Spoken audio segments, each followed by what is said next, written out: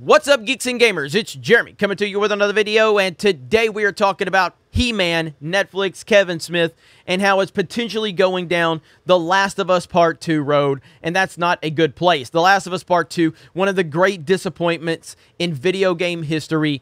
The Last Jedi of video games, where they wanted to make you believe that the beloved character of Joel would be featured in the game, prominently featured. They used misleading marketing to make people believe that, but ultimately the good old bait and switch happened, and a lot of people are wondering if that's what's going to happen with He-Man. Now, the trailer for Masters of the Universe Revelation came out, and it looks pretty awesome. The animation is incredible. The character designs are amazing. The voice acting is on point. Mark Hamill as Skeletor is incredible. The action, the energy. The music was a little strange, but it still worked. Overall, the trailer was great, and it's being overwhelmingly positively received, rightfully so, if that's all you're seeing. But there's a lot more to this that a lot of people are concerned about. Now, I was into He-Man a little bit growing up. I had a few of the action figures, and I watched the show. I watched the live-action movie. I was never into He-Man as much as I was into G.I. Joe or Silverhawks or Transformers or Thundercats, but I still was aware of it, and I watched it. So seeing this is really cool. There's a lot of cool moments, and it's just, there's a lot of nostalgia built into that. And I'm also a Kevin Smith fan, at least an old school Kevin Smith fan. How could I ever not be a fan of the guy that gave us Clerks 1 and 2 and Chasing Amy and Mallrats and Jay and Silent Bob Strike Back and Dogma and just so many great films that I love so much. And so, obviously, in recent years, Kevin Smith is kind of cringe. He cries at everything. You can't take any of his opinions seriously. That's all fine and dandy. But the trailer itself, as it's presented, looks really good. But there are concerns. There are concerns, and it's why I tweeted, Neil Druckmann is looking forward to Kevin Smith's He-Man. That's right. And why? Well, so this was on Cosmic Book News. I believe this was last month. Kevin Smith's He-Man is woke, possibly confirmed. Kevin Smith's He-Man Netflix animated series may indeed be woke, possibly confirming earlier rumors and speculation. Last year saw it rumored that He-Man would be replaced by Teela in the new Kevin Smith animated series coming to Netflix this summer, which wouldn't be a surprise at all, and would fit with Hollywood's agenda of replacing male characters. So why not replace the manliest of all? Not to mention He-Man is blonde. While previously Kevin Smith seemed to have refuted and shot down the rumors by stating his series is all about He-Man, that remains to be seen as an action figure for the series has hit the net that potentially may offer otherwise, in addition to some recent first look images. And then they kind of get into spoiler territory, but that was about a month ago when that was posted. And then Stephen Wayne posted this. Netflix released an updated official synopsis of Masters of the Universe Revelation today, and it confirms Teela will indeed become the main character.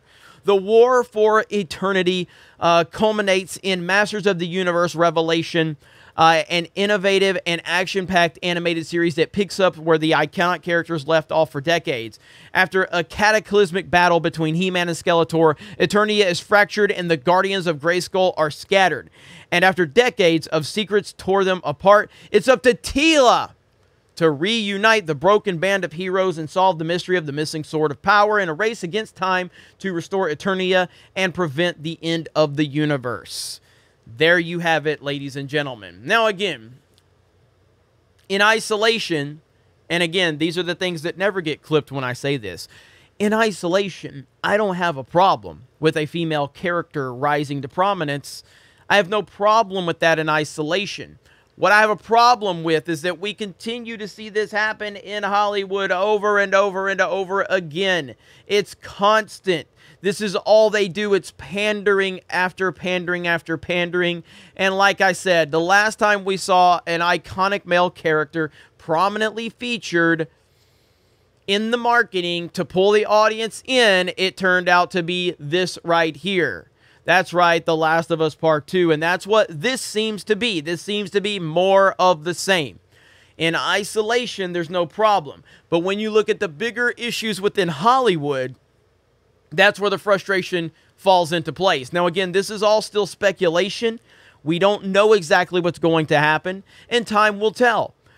Again, judging it simply on the trailer itself, I thought it looked incredible. I really did. I would love to see G.I. Joe brought to life from that perspective with that type of animation, but I already know what would happen if G.I. Joe was brought back to life. We're already seeing it on the big screen and what they're doing with Snake Eyes.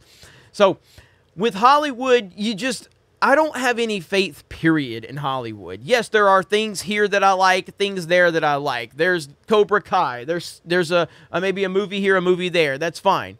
But I have no faith in anything Hollywood produces. They have affected me so in such a negative way with the way that they treat properties. I don't have faith in anything they're going to do because all of them are caught up in the nonsense. All of them are more concerned with preaching instead of telling good stories. And this is why a lot of people are concerned about this with Kevin Smith. And I think that they're justified in having those concerns. Ultimately, we're going to see how this all plays out. But no property, even Cobra Kai, is not above me having concerns. Even me, who loves Christopher Nolan, who it's hard to believe Christopher Nolan would ever go down the identity politics rabbit hole. And I'm not saying he will. I'm just saying that I don't have full faith to say he won't. Because Hollywood is such a effed up place full of effed up people.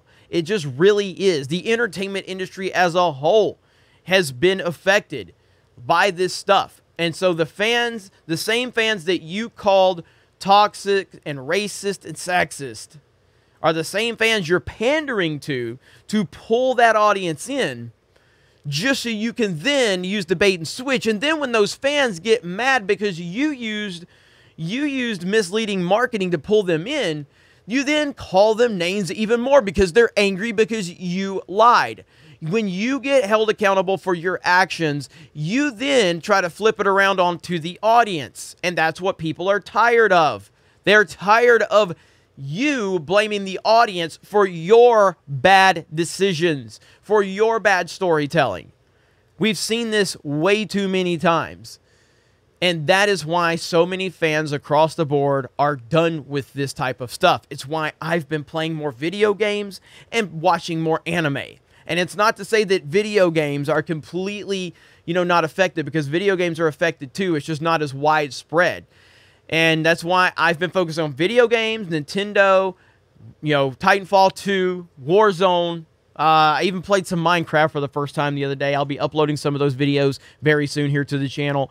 And then watching anime, because it's just good storytelling. And that's all I really care about is good storytelling. I don't have a problem with female characters. I don't have a problem with non-white characters. What I have a problem with is when you can't create new properties and you want to try to change pre-existing properties.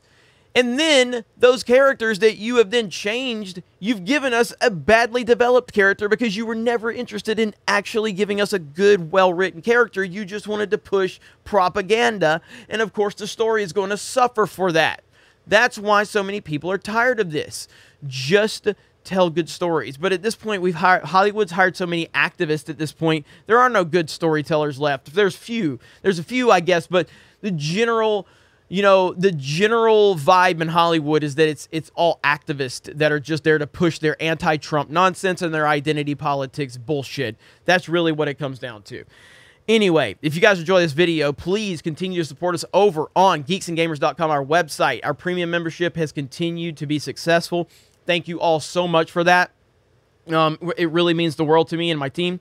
Also, just for free, you can sign up to geeksandgamers.com for free. You can jump in the forums, have any discussions you want for free. We're working on a lot of different things, and we're really excited for the future. The premium membership is $10 a month minimum, and you can give that, and then that will give you exclusive access to a lot of our content. We also have our platform over on Local, so if you want to support us over there, that will greatly help. So a lot of cool ways to support Geeks and Gamers. Follow us on Twitch. Subscribe to Gaming with Geeks. Subscribe to Park Hopper. Subscribe to Sports Wars. Subscribe to Geeks and Gamers Live. And if you want to check out my personal channel, you can do that too. D-Day Cobra, D-D-A-Y-C-O-B-R-A. You guys have a great day. Thank you very much for checking out this video, and we will talk to you later.